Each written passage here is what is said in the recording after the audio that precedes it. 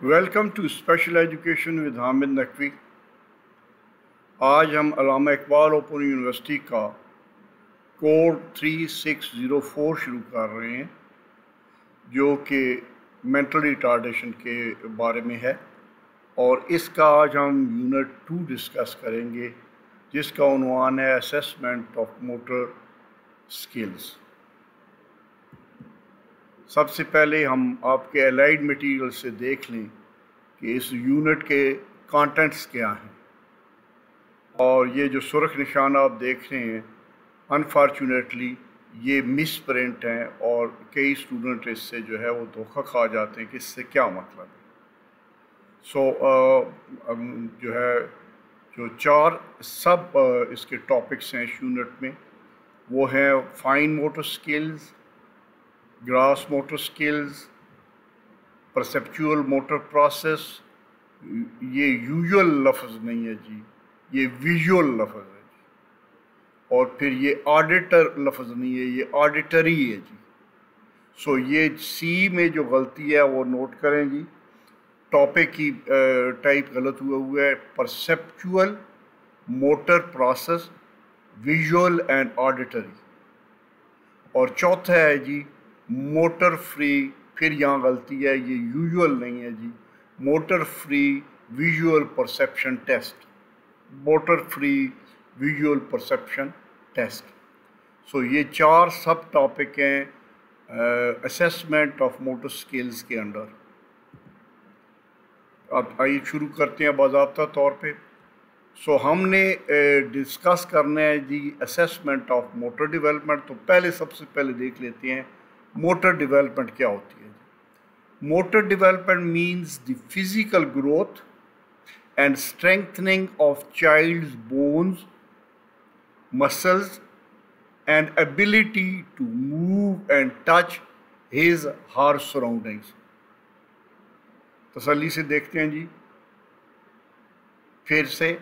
Motor development means the physical growth and strengthening, physical growth जो हो रही है, जिस्मानी तौर पे जो बढ़ोतरी हो रही है, और उसमें जो मजबूती आ रही है, किस में?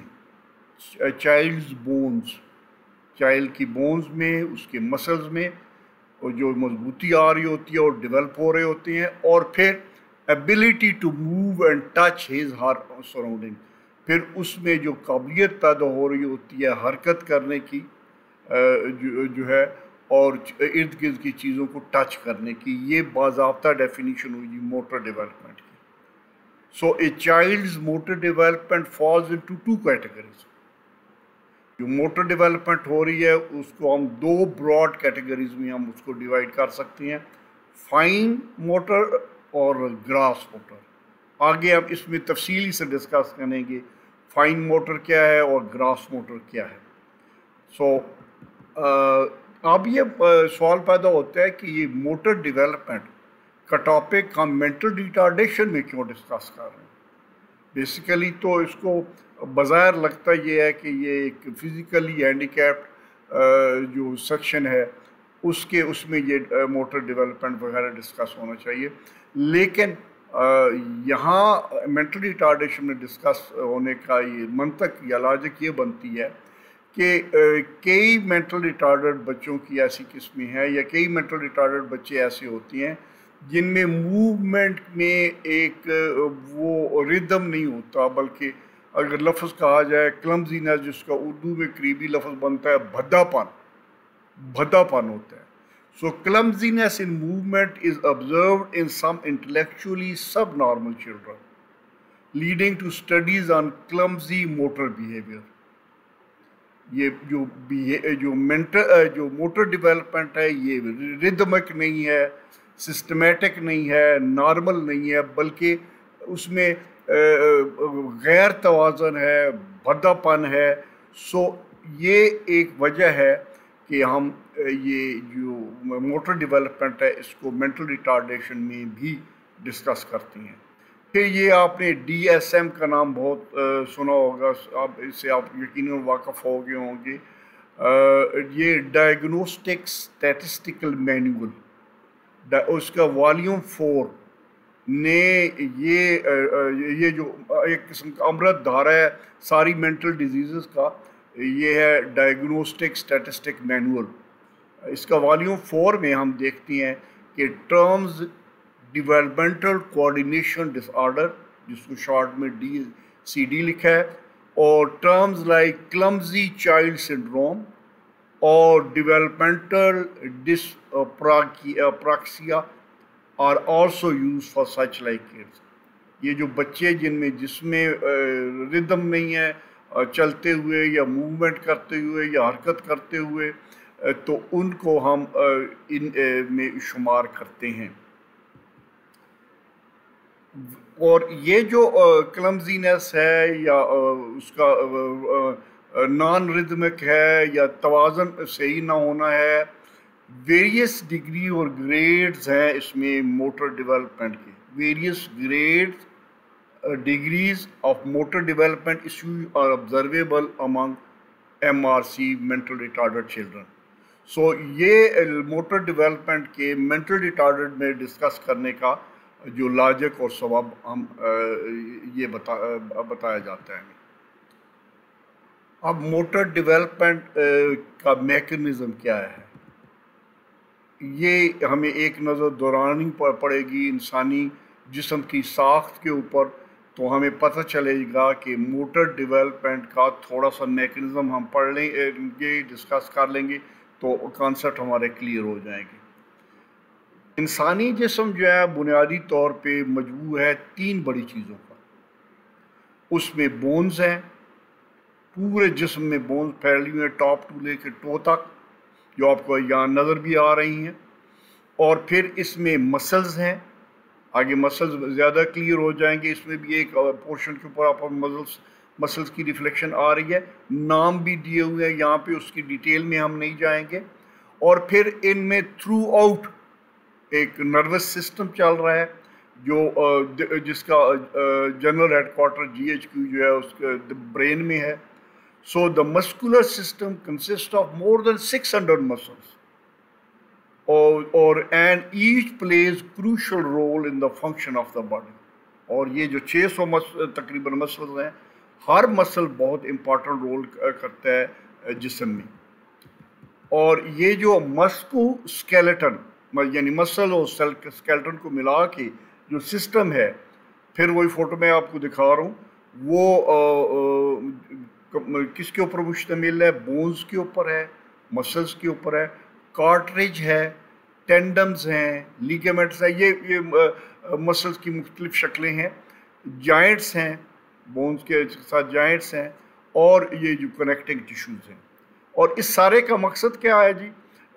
اللہ تعالیٰ کی نظام میں جو ہے نا ہر ایک میں کچھ نہ کچھ مصلحت ہے، تو اس جو ہے نا خالق پروردگار نے، دنیا کے بنانے والے نے ہر چیز میں بڑی مصلحت رکھی ہے۔ اور اس پورے جو ہے نا جو بونز اور نروز اور مسل کا سٹرکچر ہے، یہ اس کا یہ جسم کو ایک شکل دیتا ہے، پرووائڈز اے فارم، پھر سپورٹ دیتا ہے، اور پھر اسٹیبلٹی توازن دیتا ہے، اور تاکہ جو موومنٹ ہے وہ بخوبی ہو سکے۔ سو ایک بہت خوبصورت سا نظام ہے جو ان چیزوں پہ مشتمل ہے۔ اچھا، مسلز کے ہم نے زیادہ بات کرنی ہے، تو مسلز کو تھوڑا سا میں اور ایکسپلین کر دوں۔ آل مسل tissues are made of sales that can contact in an ordinary وے۔ یہ آگے اور پیچھے کا انسان کا جو ہے نا آپ مسل کا سسٹم دیکھ رہے ہیں آپ۔ مسلز الاؤ اے پرسن، اس کا مسلز کا مقصد پہلے بھی میں نے تھوڑا سا بتایا، آپ اس کو مزید ایکسپلین کر رہا ہوں۔ اس کا مقصد مسلز کا کیا ہے؟ To move, speak, چیو۔ اور میں جو بول رہا ہوں اس میں بھی مسلز استعمال ہو رہے ہیں، اور جب کو آپ کھاتے ہیں اس میں بھی مسل استعمال کر رہے ہیں۔ دے کنٹرول، ایون جو مسلز ہیں وہ ہارٹ بیٹ کو بھی کنٹرول کر رہے ہیں، بریدنگ کو بھی کنٹرول کر رہے ہیں، ڈائجیشن کو بھی کنٹرول کر رہے ہیں۔ ہم تو دیکھ رہے ہیں نا بظاہر یہ مسل جو ہے نا ہمیں چلنے پھرنے اور پکڑنے میں موٹر ڈیولپمنٹ میں کام آتے ہیں۔ مسلز اس کے علاوہ بھی پورے جسم میں جو ہے وہ 600 کے قریب مسلز پھیلے ہوئے جو اس سارے چیزوں میں آپ کے جو ہے نا وہ کام آ رہے ہیں۔ یہ جو میں آنکھ جھپکا رہا ہوں، اس میں بھی مسلز جو ہے نا اس کی انوالومنٹ ہے. اب تھوڑا سا مزید بتانے کے بعد میں پھر جو ہے نا وہ موٹر ڈیولپمنٹ کو اس ٹچ کروں گا. When the sales of a muscles contract, muscles کا کام کیا ہوتا ہے, یہ مسلز سکڑتے اور پھیلتے رہتے ہیں, کنٹریکٹ کرتے رہتے ہیں اور پھر ایکسٹینڈ کرتے رہتے ہیں, contraction expansion, contraction expansion. The muscles tissues become shorter. The muscles tissues return to their original length when the muscles relax. یہ مسلس کا جو ہے نا ورکنگ میکنزم ہے. اب جیسے کہ میں نے شروع میں تھوڑا سا ہنٹ دیا کہ ان پورے انسانی جسم کے نظام کو کنٹرول کر رہا ہے برین, جو اس کا GHQ ہے, جنرل ہیڈ کوارٹر ہے, اور برین نروس سسٹم کے تھرو مسلس کو ایک میسج دیتا ہے کہ یہ موومنٹ کرو. تو پھر جو ہے وہ دی brain sends the appropriate signal necessary to instruct muscles when to contract and relax. Muscles نے کب کنٹریکٹ کرنا ہے اور کب ریلیکس کرنا ہے, یہ اس کو میسج ملتا جاتا ہے. اب یہ تھوڑا سا بریفلی دیکھنے کے بعد ہمیں پتہ چل گیا ہے کہ جب بھی کوئی موٹر ڈیولپمنٹ کے حوالے سے ایشو ہوگا تو اس نظام میں نروس سسٹم, مسلز اور تیسرا بونز, ان میں تینوں میں سے کسی ایک میں جو ہے نا کوئی نقص ہوگا جس کی وجہ سے یہ مسلز کا ایشو پیش آئے گا, جس میں یہ موٹر ڈیولپمنٹ کا ایشو پیش آئے گا. جب مسلز جو ہے نا کنٹریکٹ اور ایکسپینڈ نہیں ہوئیں گے تو کسی بھی جو ہے وہ ڈیفیکٹ نروس سسٹم میں یا مسل سسٹم میں یا بون سسٹم میں, تو پھر اس میں جو ہے وہ موٹر ڈیولپمنٹ کی ایشو ہوگا. اب جیسا کہ میں نے پہلی سلائیڈوں میں بتایا کہ موٹر ڈیولپمنٹ کے دو مینز ہیں جی, جو ہے وہ اے motor skill is a learned sequence. اب موٹر اسکل کی باضابطہ ڈیفینیشن دیکھ لیں. اے motor skill is a learned sequence, یہ ہم نے سیکھا ہوتا ہے, جو ایک سیکوینس میں موومنٹ ہوتی ہے, that combines to produce a smooth efficient action in order to master a particular task. کوئی بھی جب ہم کام کرتے ہوتے ہیں تو ہمیں اپنے جو ہم نے سیکھا ہے اپنے وقت کے ساتھ ساتھ, عمر کے ساتھ ساتھ, اس طریقے سے ہم جو ہے نا وہ جو ہے نا مسلس کی موومنٹ ہوتی ہے تو پھر وہ ایک سموتھ سا فنکشن ہوتا ہے. آپ نے دیکھا شروع میں بچہ جب کھڑا ہونے کی اور چلنے کی کوشش کرتا ہے تو اس وقت تک ابھی اس کی لرننگ کمپلیٹ نہیں ہو سکتی اور مسل ابھی اسٹرانگ اتنے نہیں ہوئے ہوتے ہیں, ٹیونڈ اتنے نہیں ہوئے ہوتے ہیں, پھر وہ لڑکھڑاتا ہے اور گر جاتا ہے. سو یہ وقت کے ساتھ ساتھ وہ ماسٹر کر لیتا ہے اس آرٹ کو, اور پھر ساتھ ساتھ مسل اسٹرانگ بھی ہونا شروع ہو جاتے ہیں, گرو بھی کر رہے ہوتے ہیں, تو ان میں اسٹرینتھ آ جاتی ہے. The development of motor skill occurs in the motor cortex, دماغ کا ایک اسپیشل حصہ, ایک خاص حصہ یہ جو موومنٹ کی جسمانی کے طور پہ کنٹرول کرتا ہے, اس کو ہم موٹر کارٹیکس اس ریجن کو کہتے ہیں. The region of brain that controls voluntary muscles بھی جہاں میں یہ جو لفظ والنٹری مسل آیا اس میں تھوڑا سا ایکسپلین کر دوں. ہمارے مسلز کی اقسام میں سے کچھ والنٹری مسلز ہیں, کچھ انوالنٹری مسلز ہیں. والنٹری مسلز یہ ہیں جو ہم سوچ سمجھ کے اپنے پروگرام کے مطابق دماغ سوچتے ہیں اور پھر ہدایات دیتے ہیں اور وہ موومنٹ کرتے ہیں, جیسے میں ہاتھ ہلا رہا ہوں یا منہ ہلا رہا ہوں یا بول رہا ہوں. لیکن کچھ میرے مسلز ہیں جس کے اوپر جو انوالنٹری مسلز ہیں, قدرتی نظام کے تحت, جیسے میرے دل کے جو مسلز ہیں, میرے سانس لینے کے جو مسلز ہیں, وہ والنٹری نہیں ہے, وہ ایک قدرتی نظام, ایک ردم کے تحت وہ جو ہے وہ حرکت کر رہے ہیں. اب آگے جی ہمارے دو مین سیکشنز جو موٹر سکلز کے ہیں, گراس موٹر سکلز اور fine motor skills. Gross motor skills are the skills your child needs to move Hare his body and to do activities that use his her arms and legs.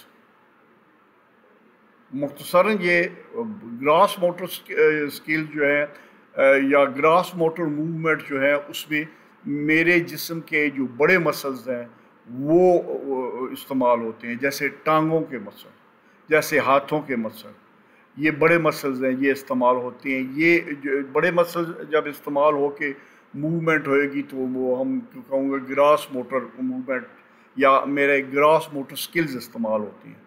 Fine motor skills is ability to move movements using the small muscles in our hands and wrists. یہ جو میری انگلیاں کے لکھتے ہوئے جو میں مسل کر رہا ہوں، یہ انگلیاں بھی استعمال ہو رہی ہیں، ساتھ میری رسٹ بھی استعمال ہو رہی ہے، ٹھیک ہے، کلائی بھی.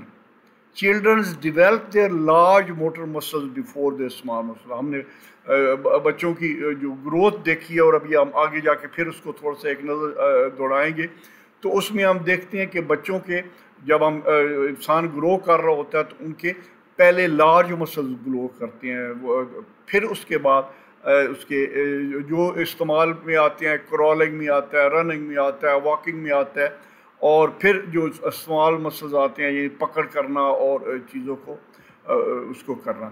یہ ایک لسٹ آپ کے سامنے دی گئی ہے جی کچھ فائن موٹر سکلز کی اور گراس موٹر سکلز کی. مثلاً سٹیکنگ دا بلاکس کو جو ہے نا ایک کے اوپر دوسرے کے اوپر پکڑ کے بچہ رکھ رہا ہے. ہولڈنگ کریونز اینڈ پینسلز کو پکڑنا. ڈرائنگ پکچرز اینڈ رائٹنگ، اس میں فائن موٹر سکلز استعمال ہو رہے ہیں. اسٹرنگنگ بیڈز، وہ جو تسبیح کے دانے ہوتے ہیں ان کو دھاگے میں ڈالنا. یوزنگ سیزرز، کینچی کا استعمال کرنا. Brushing teeth, بٹننگ and زپنگ. Brushing hair. Using fingers and یوٹینسلز to at. Opening lunch box, یہ اس میں آپ نے دیکھا فائن موٹر سکلز استعمال ہوئے ہیں. اور اب گراس موٹر سکلز کا دوسرا حصہ، کھڑے ہونے میں، واکنگ میں، اسٹینڈنگ میں، going up and down the stairs, running, ball skills جس میں ککنگ، تھروئنگ، کیچنگ ہے. رائڈنگ اے بائک اور اسکوٹر ہے. سیٹنگ اپ ہے. کلائمبنگ لیڈر ہے. رولنگ ہے. گیٹنگ آؤٹ آف بیڈ ہے. یہ سارے اس میں بڑے مسئلے استعمال ہو رہے ہیں. سو اب ہمیں فرق سمجھ آ گیا فائن موٹر سکل اور گراس موٹر سکلز میں کیا فرق ہے. جیسا کہ میں نے کہا تھا، میں نے موٹر ڈیولپمنٹ کی آپ کو سٹیجز مختصر بتانی ہے، تفصیل میں نہیں جاؤں گا، پھر ہم اپنے ٹاپک سے ہٹ جائیں گے. آپ نے دیکھا یہ منتھ وائز ایک چارٹ دیا گیا ہوا ہے. اس میں پہلے مہینے میں بچہ جو ہے وہ سر نہیں اٹھا پاتا، دوسرے مہینے میں تھوڑا سا سر اٹھانے کی کوشش کرتا ہے، تیسرے مہینے میں، چوتھے مہینے میں، پھر پانچویں مہینے میں وہ رول وغیرہ کرنا شروع کر دیتا ہے. چھٹے مہینے میں وہ بیٹھنے کی کوشش کرتا ہے. چھٹے ساتویں مہینے میں وہ پھر بغیر سہارے کے بیٹھ جاتا ہے. اور پھر آگے وہ ساتویں آٹھویں میں وہ کرال کرنے کی کوشش کر رہا ہے یا کھڑے ہونے کی کوشش کر رہا ہے سہارے کے ساتھ. اور نویں مہینے میں آپ دیکھیں وہ باقاعدہ کرال کر رہا ہے. اور 10ویں مہینے میں وہ سٹیپ لینے کی کوشش کر رہا ہے. اور 11ویں مہینے میں وہ آپ بغیر سہارے کے کھڑا ہو گیا ہے. اور 12ویں، یہ تقریباً ایوریج یہ سائن ہوتی ہیں. اور بچوں کی گروتھ میں 19-20 کا فرق آ جاتا ہے. کچھ چند مہینے آگے ہوتے ہیں، چند مہینے پیچھے. چند مہینے آگے اور پیچھے ہونے سے کوئی ایسا جو ہے نا وہ جو ہے نا وہ آپ نے الارم نہیں ہوتے. لیکن اگر کوئی سبسٹینشیل فرق پڑ رہا ہو تو وہ الارمنگ یقیناً ہوتا ہے کہ یہ ابھی جو ہے نا جو ہے نا 1.5 سال کا ہو گیا اور یہ ابھی کھڑا نہیں ہو پا رہا وغیرہ وغیرہ. اب ہم فائن موٹر سکلز اور گراس موٹر سکلز ڈسکس کرنے کے بعد اس یونٹ کے اگلے سیکشن کے اوپر، سیگمنٹ کے اوپر آ رہے ہیں، جس کا میں نے آپ کو بتایا تھا کہ آپ کے وہ شروع میں بھی جو آپ کی وہ الائڈ مٹیریل، اس میں ایون ٹاپک کی سپیلنگ بھی ٹائپ صحیح نہیں ہوئے جس سے اسٹوڈنٹ کنفیوز ہوتے ہیں. یہ حصہ ہے جی perceptual, motor process, visual and auditory. Perceptual, motor process, visual and auditory. اب یہ کیا ہوتا ہے جی؟ اب دیکھتے ہیں پرسیپچول موٹر پروسیس کیا ہوتا ہے. ویژول تو ہوتا ہے نا جو چیز دیکھی جائے، آڈیٹری جو چیز سنی جائے. ویژول جو دیکھی جائے، آڈیٹری جو سنی جائے. اب پرسیپچول موٹر پروسیس، اب یاد رکھیے گا جب بھی ہم موٹر کا لفظ استعمال کریں گے نا سائیکالوجی میں یا اسپیشل ایجوکیشن میں، تو وہ ہماری ریفرنس ہوگی موومنٹ کے حوالے سے. موومنٹ کے حوالے سے موٹر کا لفظ استعمال ہوگا. پرسیپچول موٹر کوآرڈینیشن، ہم نے پرسیپچول مینز پرسیو کرنا. ہم نے کوئی چیز، ہمارے 5 سینسز ہیں. ہم 5 سینسز سے چیزیں دنیا کی پرسیو کرتی ہیں، دیکھ بھی رہے ہوتے ہیں، ہم سن بھی رہے ہوتے ہیں، ہم پکڑ بھی رہے ہوتے ہیں، ہم چکھ بھی رہے ہوتے ہیں، مختلف ہماری 5 سینسز ہیں مین. So perceptual motor coordination is the process of receiving, interpreting and using information from all body senses. 5 main body senses ہیں. تو ہم 5 باڈی سینسز سے جو چیزیں ہم ریسیو کر رہے ہوتے ہیں، میں دیکھ رہا ہوں، میں سن رہا ہوں، پھر جو دیکھ رہا ہوں، میں سن رہا ہوں یا چکھ رہا ہوں یا پکڑ رہا ہوں، ان کو میں پھر جو ہے نا انٹرپریٹ کرتا ہوں. یہ کیا میں نے کھایا ہے، کیا میں نے چکھا ہے یا کیا میں نے دیکھا ہے. پھر یہ جو ہے نا ان کو میرا جو ذہن ہے اس میں پھر یہ پروسیس کرتا ہے، میری short term long term memories اس میں کام آتی ہیں، اور پھر میں اپنے پرانے جو ہے نا تجربے کی روشنی میں یہ مجھے پتہ چلتا ہے یہ میٹھا ہے، یہ کھٹا ہے، یہ نمکین ہے. Perceptual motor development requires children to integrate both sensory and motor abilities to carry out physical activities. A perceptual motor process کیا ہے؟ ذرا تھوڑا سا سمجھنے کی کوشش کریں. ہم پرسیو کرتے ہیں، پھر ریئیکٹ کرتے ہیں. پرسیپشن کے ساتھ ریئیکٹ کرنا فزیکلی اس کو، یہ وقت کے ساتھ ساتھ یہ جو ہے وہ پریکٹس ہمارے ذہن میں پختہ ہوتی جاتی ہے. فار انسٹنس آپ کو کوئی ایک دم آپ کے آگے آپ کے طرف مکہ کرے یا ہاتھ کرے تو آپ آنکھیں چھپک دیتے ہیں یا آنکھیں بند کر دیتی ہیں. سو آپ نے پرسیو کیا کوئی ڈینجر آتے ہوئے اور آپ کے مسلز نے ریئیکٹ کیا، اور پہلا امیڈیٹ ریئیکشن تھا کہ آپ نے آنکھیں بند کر لیں. بعد میں آپ کا ریئیکشن ہوا، آپ نے ہاتھ بڑھایا، مکہ بڑھایا یا پکڑنے کی کوشش کی. ٹھیک ہے. سو یہ جو پرسیو کرنا اور پھر فزیکلی ریئیکٹ کرنا، اس پروسیس کو جو اس کے بعد جو فزیکل ایکٹیویٹی آگے چلتی ہے، اس کو ہم کہتے ہیں perceptual motor process. Perceptual motor development indicates how well a child can physically respond to changes or stimuli in the environment around. 5 senses جو اس سے وہ پرسیو کر رہا ہوتا ہے، اس کے بعد جو وہ اپروپریٹ ریئیکشن اس میں جو ڈیولپمنٹ ہو رہا ہوتا ہے بچے میں یا بڑے میں، تو اس کو ہم کہتے ہیں perceptual motor process. It involves developing perception and motor behavior until they become to naturally overlap. بعد میں یہ جو ہے نا قدرتی طور پہ یہ جو ہے نا ایک قسم کا آپ کا وہ حصہ بن جاتا ہے، اور آپ اس کو زندگی کے میں سمجھتے ہیں کہ یہ جیسے نارمل ہے. Unlike fundamental movement skills that form the building blocks for movements such as hopping, jumping, running, or balance, perceptual motor development connects a child's perceptual or sensory skills to the motor skills. یہ میں بتا چکا ہوں جی.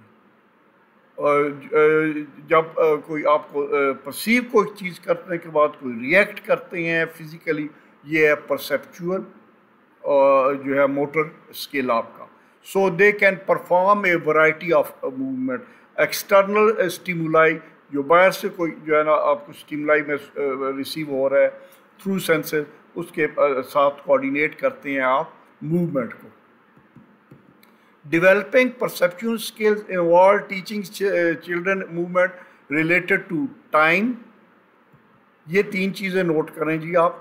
Developing perceptual motor skills involve teaching children movements.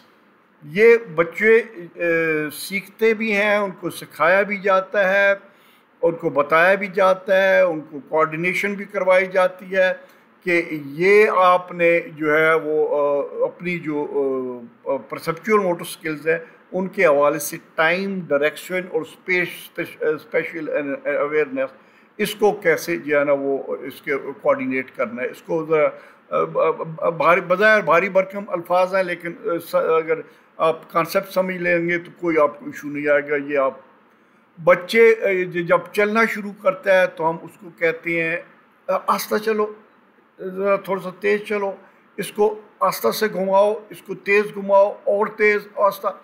ये जो time वो adjust करता है अपनी जो है ना वो एक्सटर्नल जो है ना वो उसको स्टिमुलाई के सिलसिले में टाइम को जो सही मुनासिब नॉर्मलाइज करता है और उसको कम या ज़्यादा करता है, उसके मुताबिक मूवमेंट ये है इस टाइम का फैक्टर। फिर डायरेक्शन, वो आपने जो है ना अगर से किसी ने आपको आपकी तरफ फिस्ट बढ़ाया, मुक्का मारा, तो डायरेक्शन क्या है? आपने पीछे ये आपका नेचुरल रिएक्शन होगा, आप पीछे की तरफ मूव करेंगे। सो डायरेक्शन जो है वो, दूसरी बात, बंदा जो है वो वक्त के साथ साथ रिसीव करना शुरू करता है चीज़ों के, आगे जाना है, पीछे जाना है, दाएं जाना है, बाएं जाना है, ठीक है। से ये आप जो है वो टाइम एडजस्ट करते हैं, डायरेक्शन एडजस्ट करते हैं, और फिर स्पेशल अवेयरनेस, जगह जी, crossing there arms from right to left. हम अब जो है ना आपको इस हवाले से हमें जगह का भी अवेयरनेस होता है कि इसको हम जगह के मुताबिक जो है अपनी जो मूवमेंट है उसको हम एडजस्ट करते हैं। सो टाइम, डायरेक्शन और स्पेशल अवेयरनेस, ये जो है ना बच्चा वो सीखता रहता है उसके जो परसेप्चुअल मोटर स्किल्स के हवाले से एज ही ग्रोज। अब परसेप्चुअल मोटर स्किल्स थोड़ा सा मज़ीद हम एक्सप्लेन कर रहे हैं, इससे क्या क्या वो हम जो है ना स्किल्स इसमें इंक्लूड होते हैं। Hand eye coordination, hand eye coordination, हाथों का और आँखों का कोऑर्डिनेशन जो है इसमें इन्वॉल्व होता है। फिर बॉडी आई कोऑर्डिनेशन, ये जिस्म का और आँखें की कोऑर्डिनेशन इसमें होती है। फिर ऑडिटरी लैंग्वेज स्किल्स, आवाज़ों को सुन के फिर उसके साथ जो है ना आप जो एडजस्ट करती हैं। फिर विजुअल ऑडिटरी स्किल्स, आप सुन भी रहे होती हैं और देख भी रहे होती हैं। सो ये जो आपको शुरू में जो मैंने आपको करेक्शन कराई थी ना विजुअली और ऑडिटरी के हवाले से, सो परसेप्शन में तो 5 के 5 सेंसेस इन्वॉल्व हैं। जो विजुअल में देखने वाला ज़्यादा सेंस इन्वॉल्व है और ऑडिटरी में सुनने वाला सेंस है। देखने और सुनने के बाद जो आप अपनी फिज़िकल जो मूवमेंट है उसमें जो कोऑर्डिनेशन लाते हैं वो जो है परसेप्चुअल मोटर स्किल्स में आता है।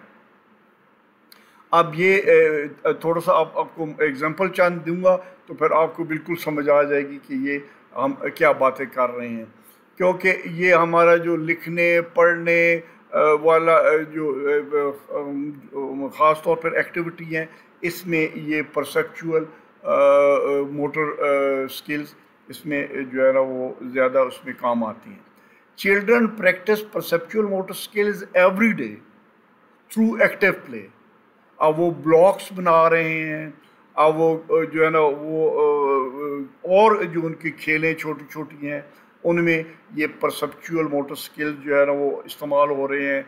Objects manipulation, playing with blocks, balls. Balls में क्या है, किसी ने आपकी तरफ बॉल फेंका, ठीक है, आपने बॉल को आते हुए देखा और फिर आपके हाथ आपने आगे बढ़ा दिए और फैला दिए।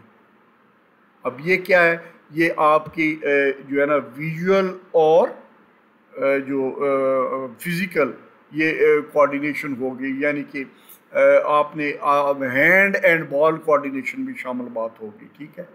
आपको किसी ने बॉल मारने की कोशिश की, आपने बॉडी को आगे से हटा दिया, सो ये बॉडी आई कोऑर्डिनेशन हो गई। किसी ने आपको बॉल, बच्चे खेलते खेलते एक दूसरे को कोई चीज़ फेंकते हैं या मारते हैं, या तो वो कैच करने की कोशिश करता है या आगे से हटने की कोशिश करता है, ठीक है। सो ये आपकी, किसी ने म्यूज़िक ऑन किया या कोई आवाज़ आई, सो एक आपने आवाज़ परसीव की और फिर आपने उधर मुड़ के देखा किधर से आवाज़ आ रही है, ये आपकी विजुअल ये जो है ना ऑडिटरी परसेप्शन आप इनपुट आपको मिली और आपने फिर उस हिसाब से मूवमेंट की, ठीक है। किसी ने आपको कॉल किया या किसी तरीके से कोई म्यूज़िक बजा, तो वो जो है, सो ये जो है इसमें फिर ड्राइंग करते हुए आप फ़ोटो कोई बच्चा देख रहा है और फिर उसको देख के कॉपी कर रहा है, या उसके दिमाग में कोई खाका है, वो खाका वो उसके है वो उसको पेन और कागज़ के ऊपर ट्रांसफ़र कर रहा है, ठीक है। ये या उसके हाथ में कैंची है और कपड़ा या कागज़ को वो काट के कोई चीज़ जो है ना वो कर रहा है, तो इसमें आपके ये जो परसेप्चुअल मोटर स्किल्स जो जिसकी हम बात कर रहे हैं ये उसके दरमियान में आ रहे हैं। How to assess the motor skills of children, आपको याद होगा कि इस यूनिट का टॉपिक क्या था, assessment of motor development. Topic था असेसमेंट ऑफ मोटर डेवलपमेंट। अभी तक हमने मोटर डेवलपमेंट को डिस्कस किया है, फाइन मोटर स्किल्स को डिस्कस किया है हमने, फिर जो है ना परसेप्शन मोटर स्किल्स की बात की है, और अभी हम देख रहे हैं कि इन ख़ास तौर पे मेंटली रिटार्डेड बच्चों के हवाले से हमने देखना है कई बच्चे चीज़ पकड़ नहीं सकते, कैंची से जो है ना वो उनकी फाइन मोटर स्किल्स ठीक नहीं है, कैंची से काट भी नहीं सकते, ठीक है, सीधी लाइन नहीं लगा सकते, उनके जो है ना वो उससे हवाले से। सो अभी हम टेस्ट करते हैं जी कि किसी के बच्चे का हम असेसमेंट कर रहे हैं, क्योंकि ये कोड ही है introduction and assessment of mental retardation का वॉल्यूम 2 है 3604। मैं आपको साथ कनेक्ट भी कर रहा हूँ, याद भी करा रहा हूँ हम कहाँ खड़े हैं, हम इधर उधर नहीं जा रहे, मैं एन लाइन के ऊपर आपके चल रहा हूँ आपके कोर्स के मुताबिक। Test of motor development ji, 4 tests of motor development frequently used to assess the children with movement difficulty। 4 test हैं जी बड़े, ये मैं 4 टेस्ट आपको दिखा रहा हूँ जी, और वक्त कम है और मैं सिर्फ एक टेस्ट जो सबसे ज़्यादा इस्तेमाल होता है और जो मैंने ये गोल्डन में इसको हाईलाइट किए हुए है, the P body development motor skills, PDMS इसको कहते हैं, P body developmental motor skills. ये थोड़ा सा आपको बताऊंगा ये असेसमेंट हम मोटर डेवलपमेंट कैसे करते हैं, और ताकि आपको उसका अंदाज़ा हो जाए। P body development motor scale जो है वो इसके अब वॉल्यूम 2 आ गया मैदान में, is the new and updated version which provides better and more in-depth assessment of gross and motor skills of preschool children। एक तो बात नोट कर लें, ये ग्रॉस मोटर स्किल्स और फाइन मोटर स्किल्स दोनों को मापता है, लेकिन प्री स्कूल यानी तकरीबन 5 साल से कम उम्र के बच्चे।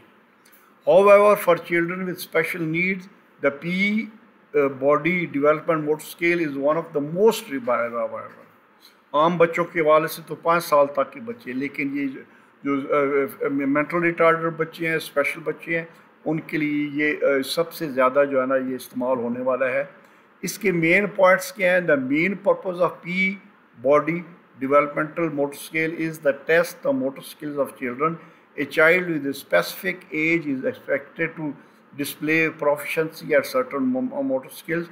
हर उम्र के बच्चों के लिए कुछ एवरेज मोटर स्किल्स हैं जो उनको करने चाहिए।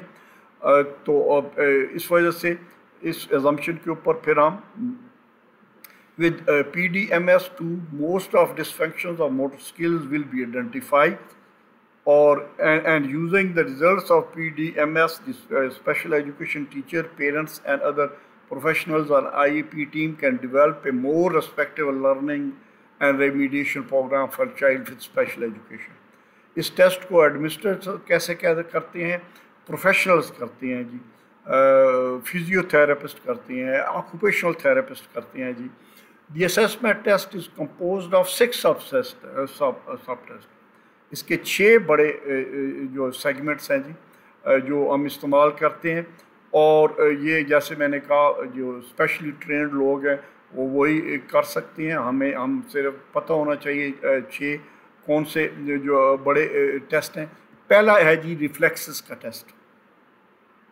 रिफ्लेक्सेस का टेस्ट इसमें भी 8 आइटम होते हैं जी।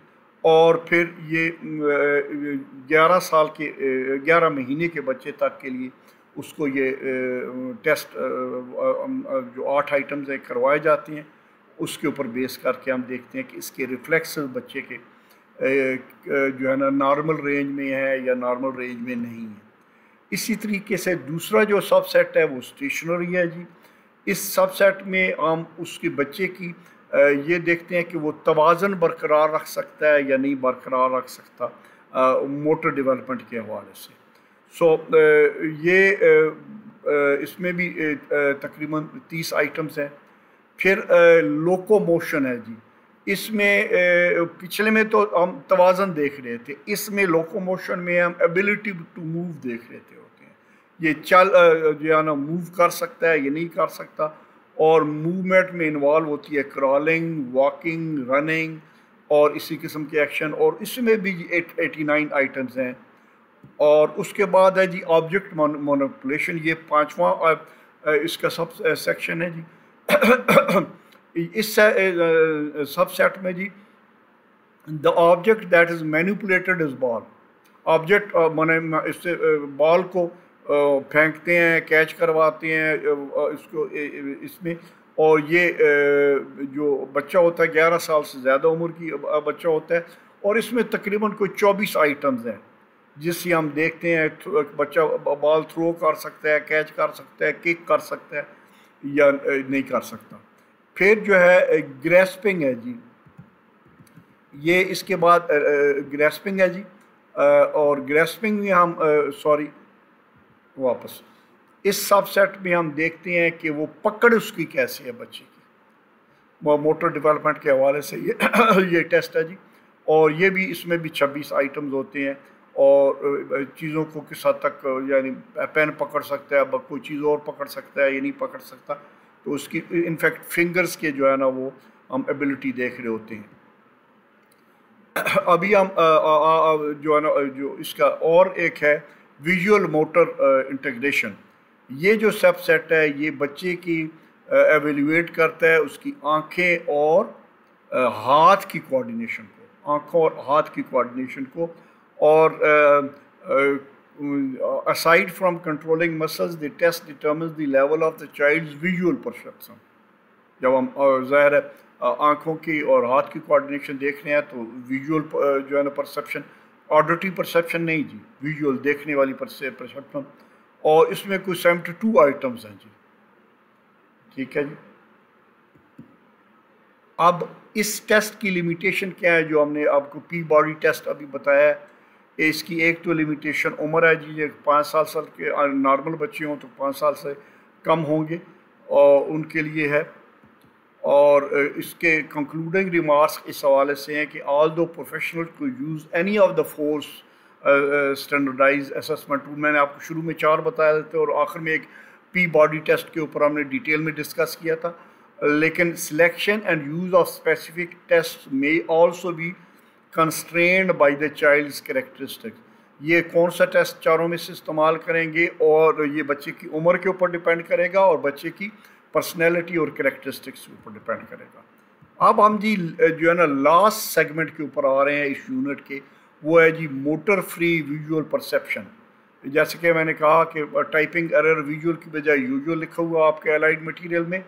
Motor free visual perception test क्या है जी? Motor free visual perception test is widely use standardise test of visual perception जी। अब ये मोटर फ्री, इसको नोट करें जी प्लीज़। पिछला जो टेस्ट से अभी तक हो रहे थे वो था परसेप्शन हो रही थी और साथ आगे से motor skills, perception motor skills, perceive करने के बाद वो फिजिकली रिएक्ट करता था, उससे रिएक्शन एक्सपेक्ट की जाती थी। इसमें ये नहीं है जी, इसमें मोटर फ्री यानी हरकत हम एक्सपेक्ट नहीं करते, लेकिन ये विजुअल परसेप्शन टेस्ट है कि विजुअली वो चीज़ परसीव किस हद तक ठीक बच्चा कर रहा है। सो मोटर फ्री का मतलब है मूवमेंट से फ्री, आज़ाद। Visual perception test MVPT, motor free visual perception test, اس کو میں بار بار اس لیے ہیمر کروں، سمجھنے کی کوشش کریں پہلے ٹیسٹ اور اس ٹیسٹ میں کیا فرق ہے. is widely used standardized test for visual perception. Unlike other typical visual perception measure, this measure is meant to assess visual perception independent of motor ability. میں کہہ چکا ہوں ہم اس میں پہلے میں بھی ویژول پرسیپشن ٹیسٹ کرتے تھے، لیکن اس میں آگے سے ہم موٹر ایبلٹی بھی ساتھ اس کو کوریلیٹ کیا ہوا تھا.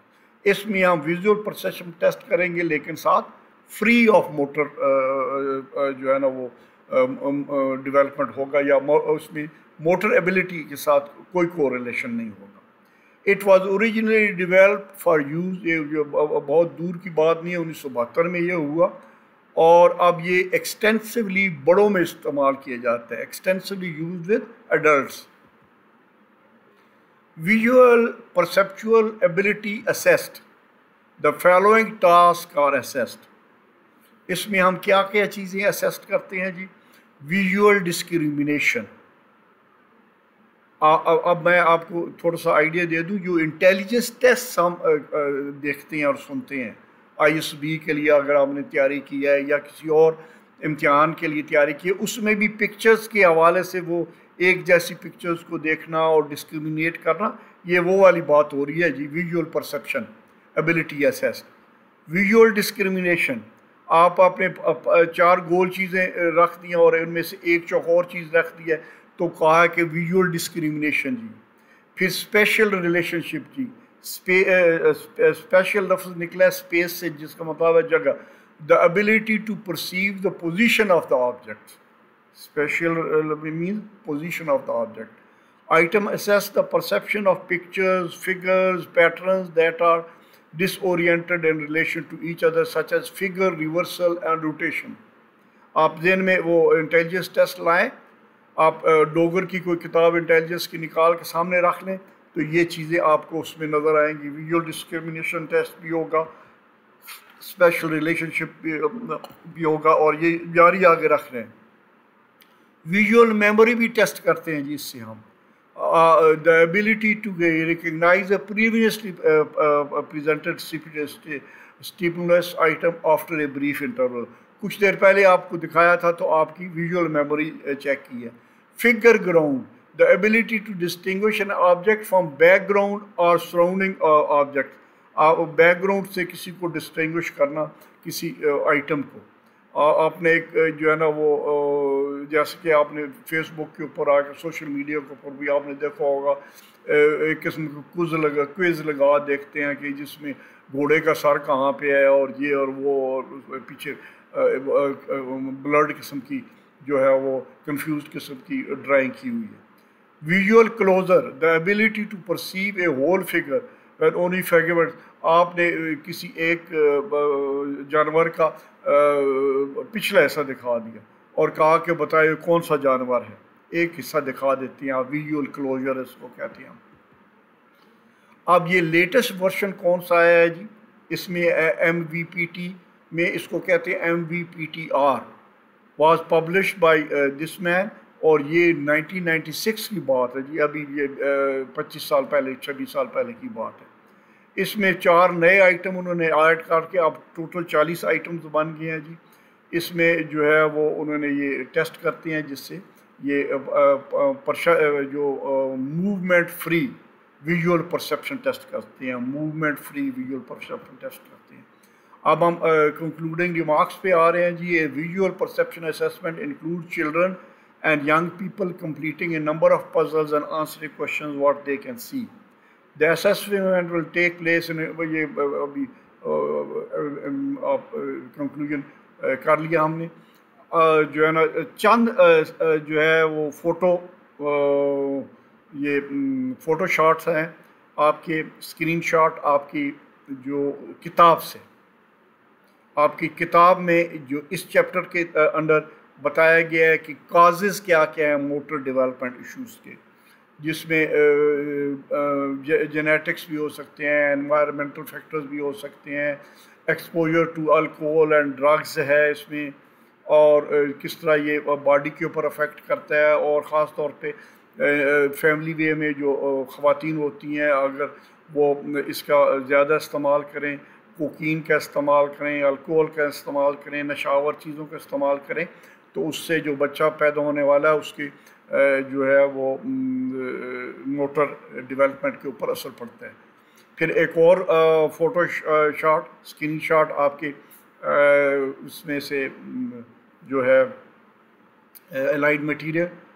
another major risk factor is prematurity۔ اگر بچہ پری میچورڈ بیبی دنیا میں آ رہا ہے تو اس کا بھی جو ہے نا موٹر کوآرڈینیشن پرابلمس اس کو بھی پیش آ سکتے ہیں، اور دیکھنے میں آیا ہے اٹینشن ڈیفیسٹ سنڈروم بھی اس میں ہوتا ہے، اور یہ بھی اس کو موٹر کوآرڈینیشن پرابلمس ہی ہوتے ہیں۔ اور لاسٹ جو ہے نا اسکرین شاٹ تھی آپ کی اس میں سے کہ جینیٹک انفلوئنسز میں also contribute to motor coordination difficulty, یہ پہلے بھی ذکر ہو چکا ہے، اور ساتھ اس میں بتانے کی وجہ یہ تھی کہ 1998 میں یہ سروے کیا گیا جس میں یہ